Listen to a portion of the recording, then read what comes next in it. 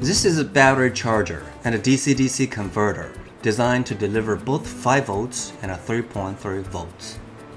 It automatically switches power input from USB to battery when you unplug it. Sounds like a small UPS, doesn't it? Let me show you how I made it. Let's go! This video is sponsored by PCB Way.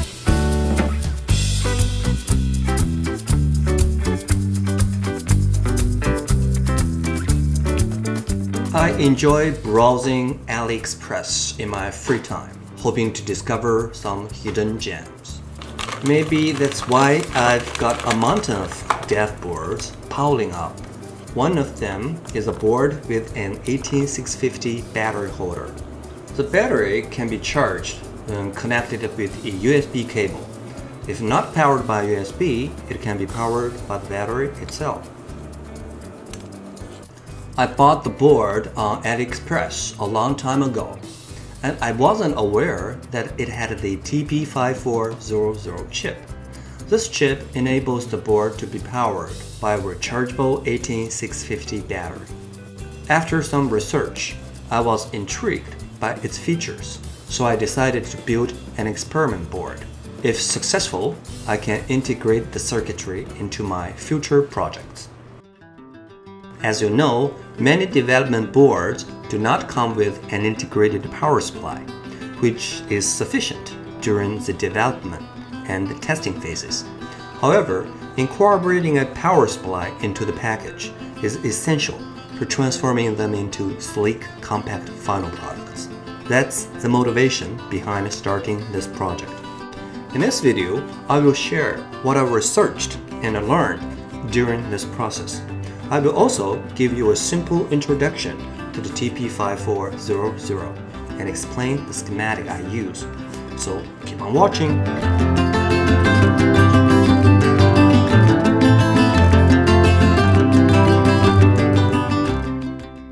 While many of you may already be familiar with the 18650 battery, here's a brief description. The 18650 battery is a type of lithium-ion rechargeable battery, named for its dimensions, 18 mm in diameter and 65 mm in length. These batteries have a high energy density and are used in many electronic devices. In particular, they are used in a variety of applications such as cell phones, laptops, flashlights, power tools, and electronics cigarettes, and their performance is improving as lithium-ion technology advances. I recently took apart an old vacuum cleaner at home and found it also uses a lot of 18650 batteries. The main feature of the 18650 battery is its high energy density to provide continuous power for a long time. However, they must be handled properly, and it's important to combine them with the devices that are equipped with protection circuits to prevent overcharging, over-discharging, and overheating. It's important to handle them safely, as improper use can be dangerous. You can find them available for purchase online, but it's important to note that some come with built-in protection circuits, while others do not. The unit I bought appears to lack a built-in protection circuit, so using the TP5400 as an external circuitry for added protection in this situation is a perfect fit.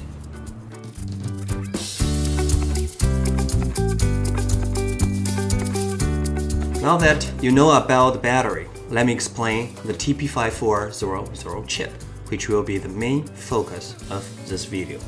The TP5400 is a constant current, constant voltage regulator designed to manage the charge and boost discharge process of a single lithium-ion battery. With a well-designed PCB layout, it can deliver up to 1000 mA of charge current. Its boost circuit, featuring an N-channel power MOSFET, requires only an external inductor, a Schottky barrier diode, and a minimum number of capacitors to generate a stable 5-volt output. When a load is connected to the Vout pin, the TP5400 ensures a reliable 5-volt supply with a 1 ampere drive capability, making it suitable and sufficient for driving microcontrollers such as ESP32. Notable features of the TP5400 include charge control and protection, low power modes, LED indicators, and a user-friendly design. This chip is ideal for efficiently managing batteries in DIY projects and portable electronic devices. Additionally, its integrated voltage booster circuit means you don't have to add an extra IC and additional booster circuitry, resulting in a compact and simplified design. I added a link to the datasheet in the description section, so you can take a look if you are looking for more details.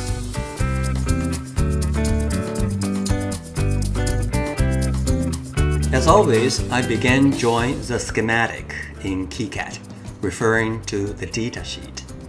The circuitry surrounding the TP5400 is essentially replicated from the schematic provided in the datasheet. Before delving into the schematic details, let me provide a brief explanation of the charge circle. When the voltage on the VCC pin exceeds the UV-LO threshold, the program pin is pulled down to ground, and the battery is connected to the charger output. A charge cycle is initiated. If the voltage on the battery pin is less than 2.9 volt, the charger enters trickle precharge mode. In this mode, the TP5400 provides a constant current of 1/5 of the set charge current to raise the voltage to a safe level to achieve a full charge. When the voltage on the battery pin reaches 2.9 volt or higher, the charger switches to constant current mode and it delivers a constant charge current to the battery. When the voltage on the battery pin reaches the final float charge voltage, the TP5400 switches to the constant voltage mode and the charge current begins to decrease. When the charge current reaches 1/5 of the set value, the charge cycle is terminated. The charge current is adjusted by a resistor connected between the program pin and ground. The following approximate formula is used to calculate the resistance of the resistor based on the required charge current. In my circuit, R1 is the resistor mentioned in the datasheet. This resistor controls the charge current. As you can see in the table, if you want the charge current to be 1000 mA, set R1 to 1.1 K. In my case, I want to be a little more conservative, so I set it to 2K. This means the charge current will be around 560 mA. In my circuit, I've included 2 inductors for experimental purposes, enabling testing with various inductance values. However, in practical applications, only one of them is necessary, and only one should be soldered into place. A user-friendly LED indicator circuit is incorporated to provide information on the battery charge status and other relevant details. This feature is easily accessible by connecting a resistor and an LED. If not required, connecting unused pins to ground is okay. I've decided to include this indicator circuit in my design. Additionally, a table is provided to show the meaning of different indicator status. The blinking duration of the red LED is determined by C9 and C10. For instance, with the 10 microfarads capacitance, the blinking time ranges from 0.5 to 2 seconds.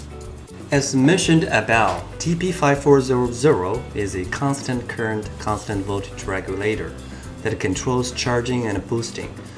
But what is often misunderstood is that charging and boosting can be done simultaneously. Unfortunately, it is not possible to charge and boost at the same time. Therefore, a dedicated circuit is necessary to control both charge and boost functionalities. However, this part was quite a challenge. After experimenting with several circuit patterns, I finally achieved the desired functionality. More details on this later. For now, all you see in this video is a finalized version. I also added a circuit to convert the output from 5V to 3.3V. This way, I can connect it to any 3.3V circuit and verify it in the experiments. In this setup, I use USB-C as the main input, and there is also USB Type-A output to charge other portable batteries if necessary. To help users see what's going on and troubleshoot, the circuit has LED indicators for VBus, 5V and 3.3V outputs. These lines show if the outputs are working right. Plus, each output is easy to connect using a pin header, making it simple to use in experiments. I also added a switch to manually disconnect the battery, another important feature, isn't it?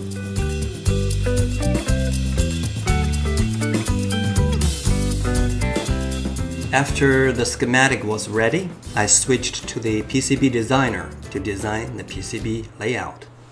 For this board, I've gone with a two-layer PCB design. I arranged all the components based on the suggestions in the datasheet to ensure the most efficient and reliable configuration. It is recommended to place capacitors close to the chip pins for VCC, battery, and Vout terminals in the application of TP5400. At the same time, it's strongly recommended to parallel a 0.1 microfarad ceramic capacitor near the pins. Try to put the peripheral components as close as possible to the chip and make the connections as short as possible, especially the connections to the components connected to the Vout terminal should have their wire lengths minimized as much as possible. The ground terminal should be adequately grounded, otherwise the zero potential inside the chip will fluctuate with the switching current, leading to unstable operation. After wrapping up all the design work, as usual, I placed an order with PCBWay, and they did a fantastic job, just like always. The new PCBs looks shiny and nice.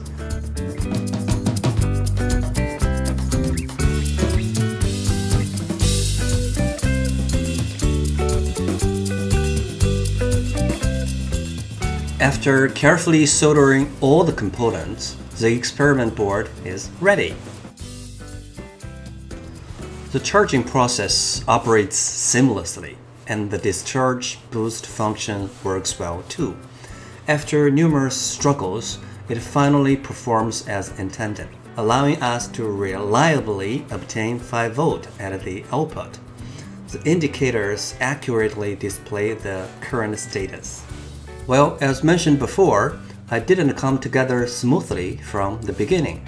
In my first design, I used a transistor and a MOSFET meant to serve as effective controls for managing both charge and boost discharge operations. This circuit is taken from the TP5410 datasheet. The TP5410 is the one that has a similar functional configuration to the TP5400. However, as you can see, it behaves more like a latch circuit. When the USB cable is unplugged, it fails to switch to booster mode, and it doesn't supply 5V at the output. Fortunately, I have another ongoing project that accomplishes a similar task. In that circuit, a very simple and typical power supply switching circuit is used. With the assistance of the partially implemented PCB from that project, I was able to confirm successfully that it could also be applied to this PCB. Let me give a brief explanation of how it works. When the USB cable is plugged in, V-bus is at 5 volt. The TP5400 switches into charging mode. With the MOSFET gate pin set to 5 volt and the drain pin's voltage less than 5 volt, consequently, the MOSFET turns off, allowing V-bus to supply 5 volt to the load. When the USB cable is unplugged, the TP5400 switches into booster mode. The drain pin voltage becomes 5 volt, while the gate pin voltage is pulled down to 0 volt by R2, turning on the MOSFET. As a result, the battery supplies power to the load. Once again, with the updated PCB, I can now confirm that everything is functioning perfectly as expected. When the USB cable is unplugged, the board automatically switches to booster mode, using the battery as a power source, and provides 5 volt at the output. When the USB cable is plugged in, the board switches to charging mode, and the 5 volt output is supplied by the USB instead of the battery. This means you can still get 5 volt even if you turn off the battery connection. While this project is primarily experimental, the validated circuit is useful and can be applied to various other scenarios. One notable application is in the electronic design of portable game consoles, offering a perfect solution for charging the battery without the need to remove and reinstall it from the case. Virtually all portable devices can leverage this particular circuitry to incorporate a rechargeable battery with the charging functionality.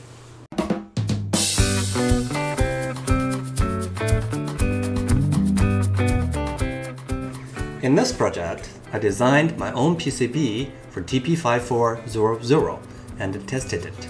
It worked well as expected.